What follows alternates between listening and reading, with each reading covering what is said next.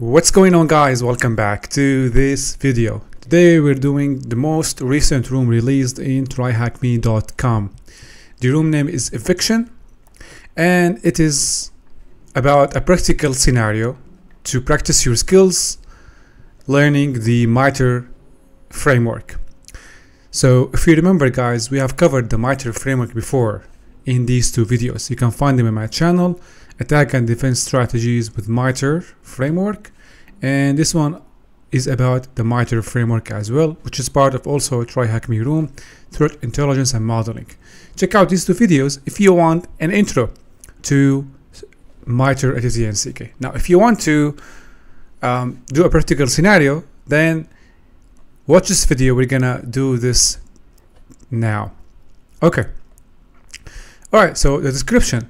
Sunny is a SOC analyst at E-Corp, which manufactures rare earth metals for government and non-government clients. She receives a classified intelligence report that informs her that an APT group, specifically named APT28, might be trying to attack organizations similar to E-Corp. So it's an advanced, persistent threat, actively attacking organizations that might be in the same industry which E-Corp belongs to. Okay, so as a SOC analyst or as a threat hunting analyst, you might be interested in hunting down this APT group and making sure that whatever techniques and tactics they used cannot be actually implemented or applied against your organization. So to act on this intelligence, she must use the MITRE ATT&CK framework. Okay, so you want to learn what are the tactics and techniques used by this APT group, because we want to be prepared if this or should this APT group attack the organization or attack E-Corp, E-Corp will be prepared to this attack. So she must use the MITRE ATT&CK navigator to identify the TTPs, tactics, techniques, and procedures used by the APT group to ensure it hasn't already intruded into the network and to stop it if it has. So as you know, guys, advanced persistent threats are very sophisticated attacks that if infiltrated a network or an organization, it's gonna be very hard to find out. So to find out, we need to actually look at the tactics and techniques. Okay, because if you are not sure if the APT has attacked the organization, okay, we cannot just employ the resources to activate an instant response. So an instant response is activated when there is a report or there is an alert. But if there is no alert or if there is no report and you have heard about this group or this attack, as a threat hunting analyst, you will have to assume that the APT infiltrated the network and use the framework here to find out if it already has or to stop it from getting access to the network. All right, so the first way to solve this challenge is to click on the provided link. It will open the navigator. Now, thing is, this navigator, you might not be given this navigator right away as a threat hunting analyst. So an alternative way to get access to such diagram is to use, is directly to go to MITRE, the official site, and from here we're gonna use the search button, APT28, click on groups, and here on the left side you can click on the APT28, and here we can read more information about this APT group. So APT28 is a threat group that has been attributed to Russia's General Staff Main Intelligence Directorate 85 Main Special Service Center. APT28 reportedly compromised the Hillary Clinton campaign. So it is kind of politically oriented APT group that targets political campaigns. All right, so what we need to do here, we need to scroll down to the techniques used. You can right click here, or left click actually, and click on view. This will open the same navigator that you saw earlier here. Okay, let's go back now. And now let's scroll down and answer the questions. What is a technique used by the APT to both perform recon and gain initial access? As you can see, guys, here we have the tactics: reconnaissance, resource development, initial access. The tactics are categorized according to the cyber kill chain. That starts with the first phase, when a hacker decides to infiltrate the network, and ends with the last phase, which is the impact. So with each phase, or with each tactic, we have the techniques highlighted, indicating that these techniques used by the APT28.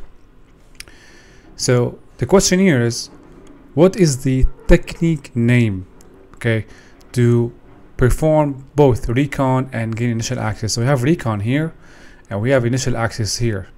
We have to find the common denominator as technique. So the technique here is spear phishing link, and it's also found in initial access here. So it's the common technique between these two phases.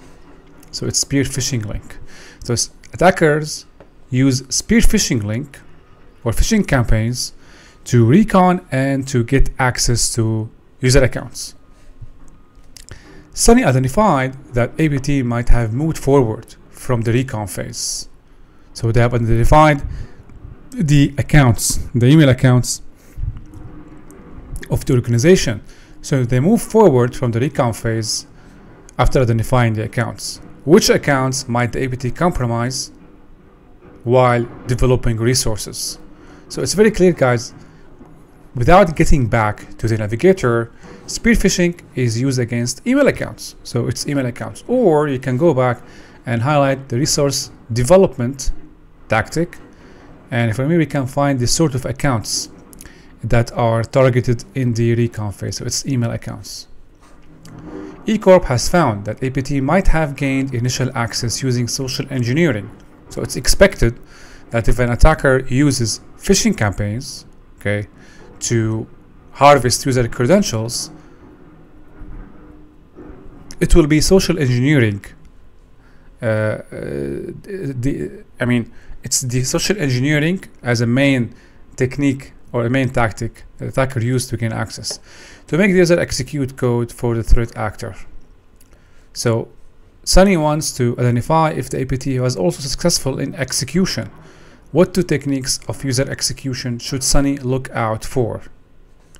So assuming that the attacker has successfully tricked users into clicking on the spear phishing links, okay, delivered to their email accounts, if we assume that this was successful, then the attackers now moved from the resource development and reconnaissance into initial access and execution.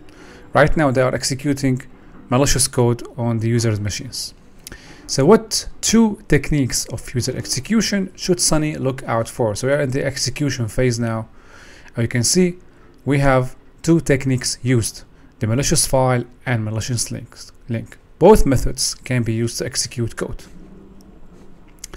If the above technique was successful, which scripting interpreters should Sunny search for to identify successful execution?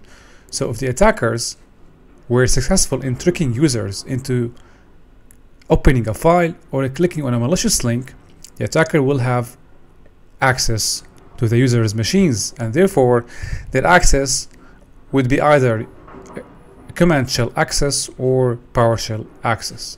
So it's PowerShell and Windows command shell that we should be searching for as an artifact. While looking at the scripting interpreters identified in question 4, Sunny found some obfuscated scripts, okay, that changed the registry. So Sunny was investigating for traces of command shell and PowerShell commands executed on the user's machines. She found obfuscated scripts. These scripts changed the registry. So to find out what the registry keys, sometimes we cannot just dig deep and perform forensics on the machine.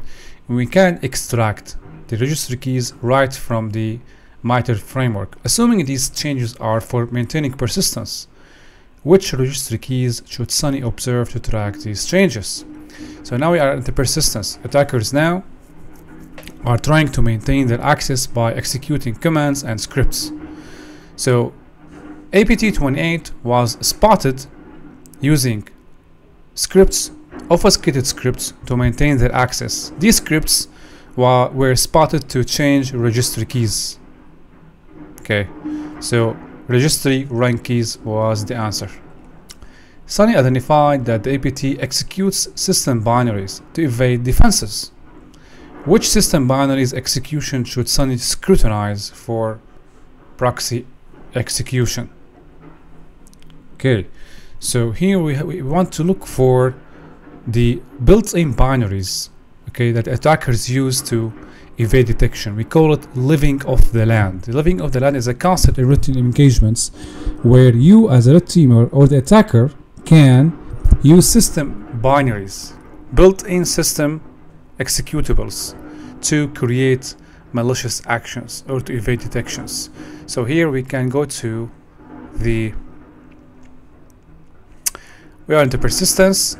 We're going to go to defense evasion and see what kind of system binaries the attackers could use to evade detection. We can see we have file deletion, hidden window, hidden directories. Okay, scrolling way down, you can see we have run DLL32. So run DLL32 is a system binary that can be used for defense evasion. So this is the answer. Sunny also identified TCP dump on one of the compromised hosts, assuming this was placed there by the threat actor. Which technique might the APT be using here for discovery? So the attacker, assuming they have compromised the user's machine, they might be conducting network sniffing to identify other hosts, other IP addresses that this machine that have compromised would communicate with. So this is a discovery tactic. So we go to discovery and we see here in the discovery we have network sniffing is the answer. It looks like the APT achieved lateral movement by exploiting remote services. Which remote services should Sunny observe to identify APT activity traces? So lateral movement is when an attacker moves between different machines on the organization network. They might achieve that by exploiting services commonly used across the machines. So it's SMB, Windows admin shares. And the last three questions. It looked like the primary goal of the APT was to steal intellectual property from the E-Corp's information repositories. So here it is the actions on objective stage in the cyber kill chain. The attackers finally get the chance to retrieve and download the sensitive information that they were after. Which information repository can be likely target of the APT? They would do so by targeting the storage servers on the organization. SharePoint can be used as storage server, but here if we go to the exfiltration phase, we can highlight collection. We can see SharePoint, which is the answer. Although the APT had collected the data, it couldn't connect to the C2 for data exfiltration. Attackers were having difficulties to communicate with the C2 server due to maybe firewall rules or connection problems. To thwart any attempts to do that, what types of proxy might the APT use? So here in the exfiltration phase we can find the answer. It's exfiltration over asymmetric encrypted non-C2 protocol. And lastly, there is no answer needed. So that was it, guys, for today's video. I hope you enjoyed the challenge and I'm gonna definitely see you later.